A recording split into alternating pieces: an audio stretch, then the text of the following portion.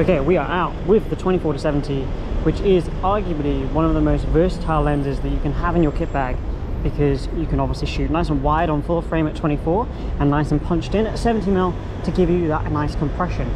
I'm kind of liking this shadow area here. If you want the alternative for an APS-C lens, you're looking at like an 18-105 equivalent. There's a Vespa kind of just in front of me here, and it might be a nice little just beginning shot, trying to get my eye in, wait for this person to walk through the frame. I'm not overly keen with that. Maybe a landscape shot, and this is only just to get started. We've got a nice, it's okay, thank you. Got a nice long video today. It's okay, it's okay.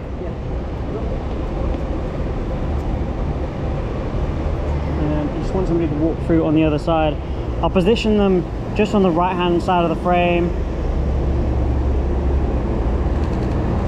That'll do. It's just a starting shot. It's okay. It's, you know, nothing special. And we're just going to walk down around the streets of Melbourne and see what we can find. I'm down this street, which is actually a dead end, but I like the harsh light coming through, and you kind of like have these older buildings with the newer one in the background.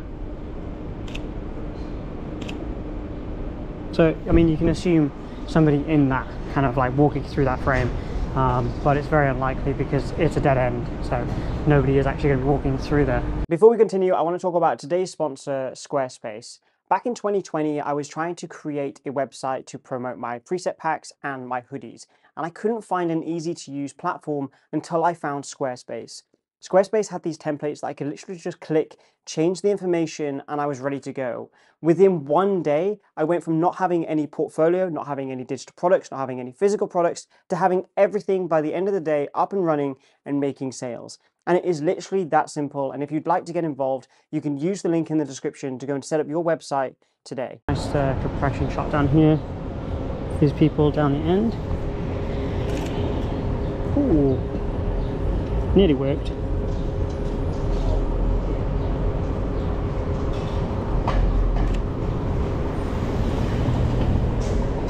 See if I can get the shot before the truck comes.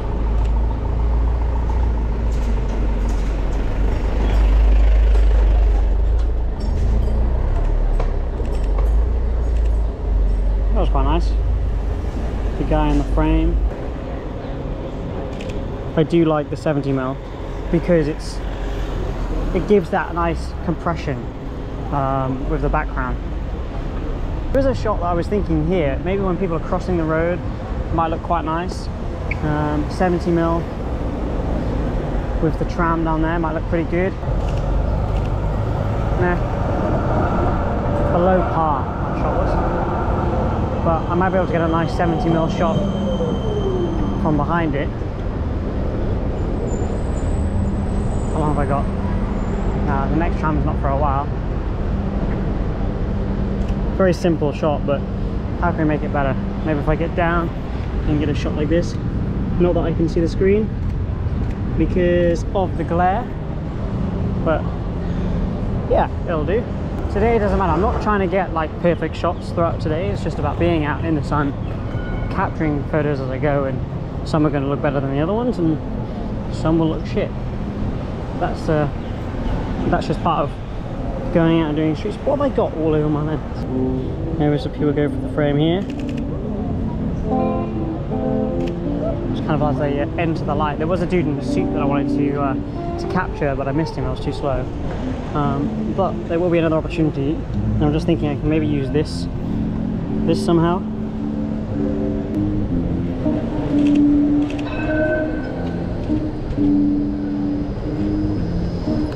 Pretty sick. Just jump behind this tram and get a 70mm shot. Okay, I mean, yeah, sick. Moving on. Sometimes you take shots like that where you're like super stoked about it. You're like, oh my god, yeah, such a sick shot. And then there's other times you'll take a shot like that where you're like, yeah, that was a waste of a press of a button. But you have to take the bad photos to find the good ones. So.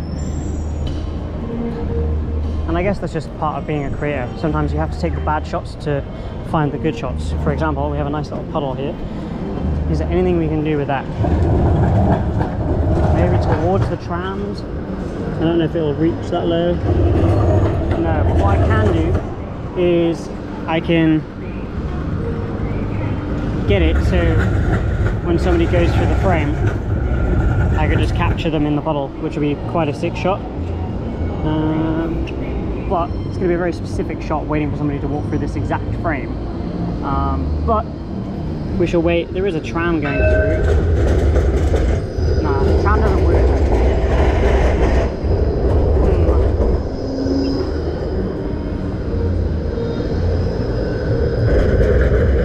And I'm going to throw it in manual focus as well, so I can pull focus through the puddle.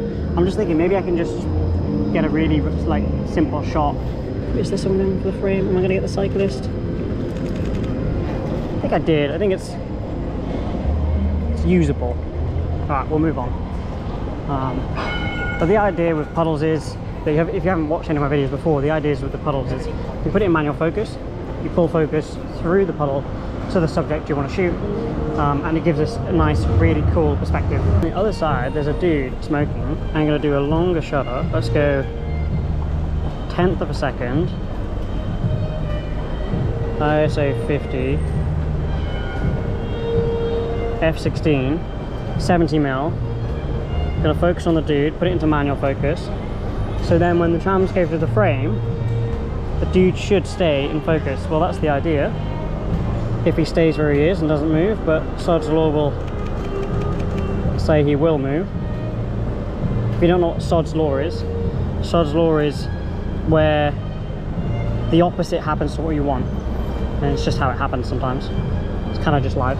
Trams are on the move. Locked focus on the dude. Hold down the shutter. Hoping he stays still for one of those shots. This tram is probably going to be better because of the style. And that stopped too soon. Idea worked out well. It's a nice little technique that you can use. That was 1/10 of a second, f/16, ISO 50. The motion of the tram obviously is like a longer exposure, kind of like trail, and then the subject is staying still, so it gives you this nice creative perspective. 70mm, still in manual focus, which is fantastic.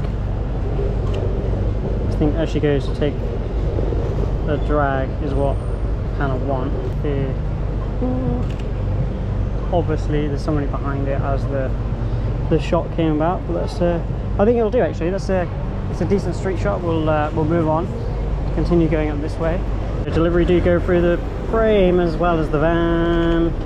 I don't know if I got that in time because the van kind of blocked the frame. Make it down lower, 35mm, and wait for a single subject on the other side. Dude walking past on his own. I think I could probably track him actually. I don't know if that worked tracking him. It kind of made the shot worse. What else is going on? It's a pretty cool street.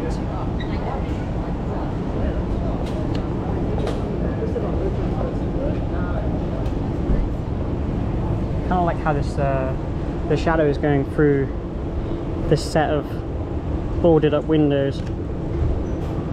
The thing I love about walking out and just doing content is that you stumble upon like really sick finds like this.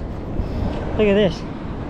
City, Chinatown. Right, I'm not going to be long because I'm going to spend too long up here, but nice shot just looking down on Chinatown.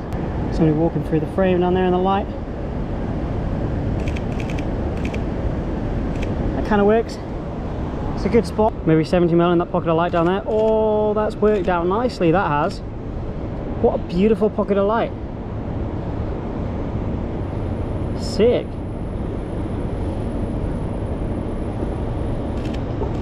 Oh, I'm actually super stoked with that little bit of light. Thank you very much. I mean, while I am up here, I just thought I'd quickly come over to the right hand side to look down onto Chinatown a bit more, to see if there's any pockets of light that I could possibly shoot from this side. Maybe over there.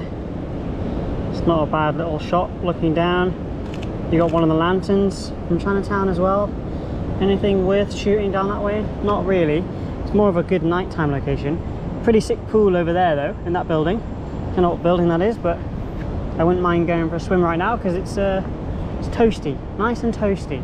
I think this up here is a hotel or part of a hotel, but it seems pretty empty. So it has a lot of potential. Look at that view. Very sick. Maybe it is a hotel. No idea. So I'm thinking there's a nice like pocket of light here that I might be able to use people walking in and out of. I'm just going to wait for this car to go through the frame, and hopefully I don't lose the sun because there are some clouds around.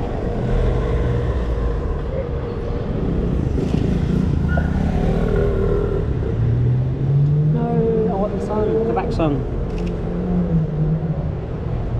So a nice neon sign here, we'll be able to get a nice kind of like shot. What I've done is I've pulled focus through there using manual focus.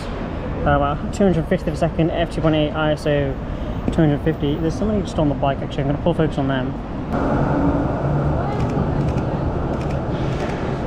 Sick. Alright, let's move on. We'll continue going down this way. Okay, so there's a shot behind me at 70mm of a lady in the cafe. This looks quite sick. See if I can pull focus. I'm actually going to manual focus so I know that it's actually on focus on here and not the window.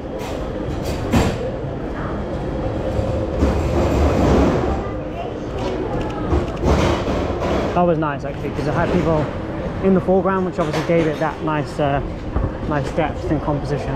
Okay, so there's a shot down this street here. There's a dude all the way down there on his like phone in the light.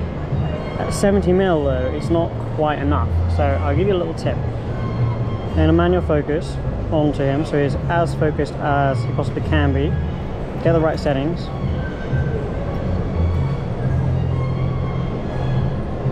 And then with the Sonys, and I don't know about other cameras, but you can go into 35mm, so you can push it into so it's like a crop sensor. So I've cropped it in, so this is now effectively 105mm, so I can now get the shot that I want. And because it's manual focused, I can have people walking in the foreground and it's going to obviously stay focused on the subject that I want.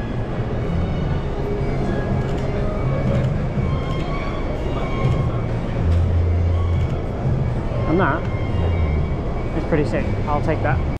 So why do I think the 24-70 is one of the most versatile lenses? Firstly, you have that nice wide at 24, and then you obviously have the compression at 70. This isn't just for street photography, but obviously portraits, car photography, landscape.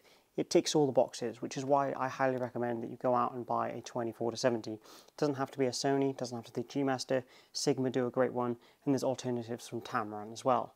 If you do want to have a look at this one, there's a link in the description along with the presets, the link in the description as well.